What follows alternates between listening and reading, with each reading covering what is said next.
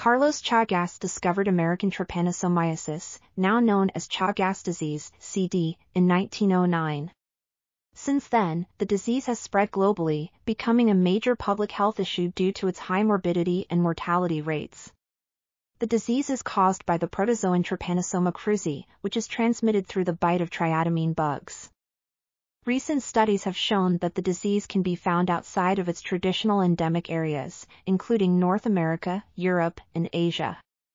This suggests that the disease may be more widespread than previously thought.